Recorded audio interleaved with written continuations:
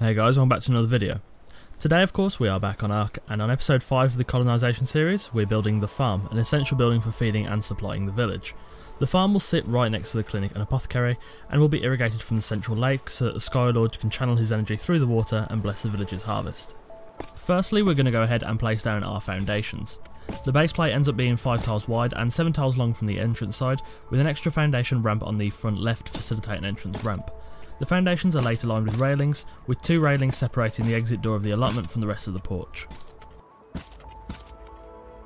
When the foundations were done, I went ahead and laid down the fence for the allotments.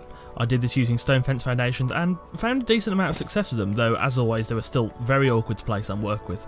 I got them as close to the foundations as I could, and then I added railings around them to close the fence on the allotments.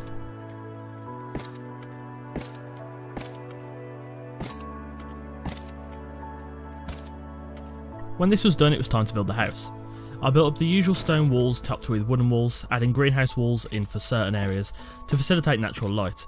I placed 5 greenhouse walls around the allotment door so that farmers can check the crops from the comfort of the farmhouse. I also sectioned off 2 rooms, one for storage of tools and harvest, and one as a small bedroom. The farmer would usually live here and take care of his plants around the clock, so some small living quarters are essential.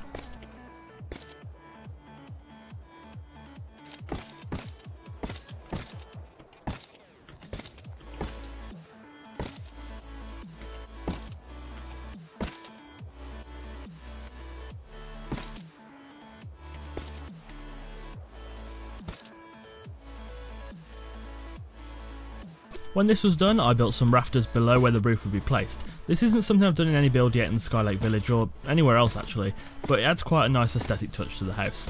When this was done, I then placed down the roof onto the house. The 3 tile wide nature of the house means that the roof is a flat apex as opposed to a pointed one.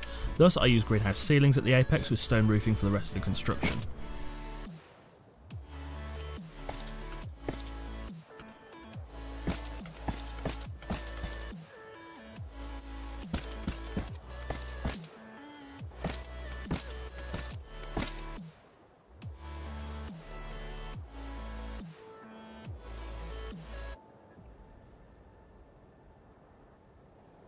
When the house was then done, I went down to the lake and began to irrigate.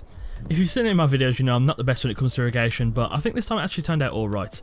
I ran the pipes up inclines and straight to keep it as close to the ground as possible, and then ran it up to the far side of the fence.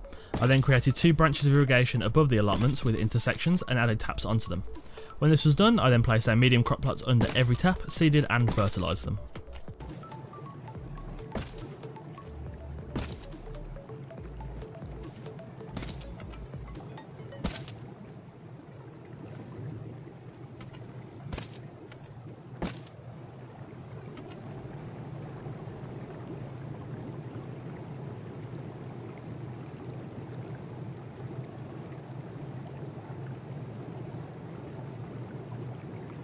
When this was all said and done, I went ahead and furnished the building. I started off by placing tables in the main hall, one accommodating some sitting room and the other accommodating a mortar and pestle station.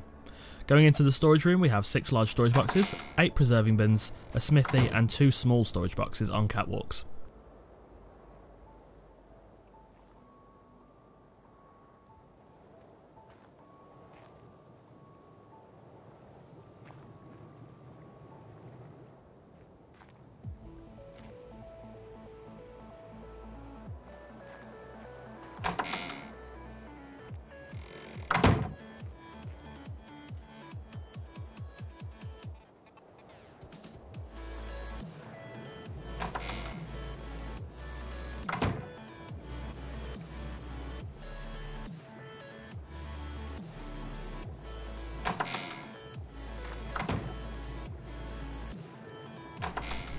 Heading out into the allotments, I've placed down a bench on one side so farmers can sit on the porch on some of the hotter days.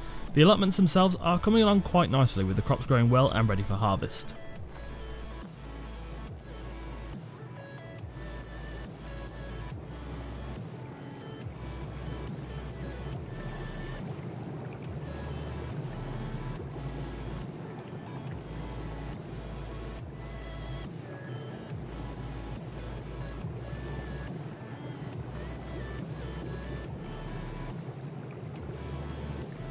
And there we have it, the Skylake Village Farm, an essential source of food and resources for the residents of the village and the nearby apothecary. If you have enjoyed, do go ahead and drop a like on this video and let me know what you thought in the comments below. Whilst you're there, check out the channel and catch up on the Colonization series if you haven't already. We're 6 episodes in, but there's still a lot to do, so subscribe to make sure you don't miss the next episode. Again, thanks for watching and I shall see you soon.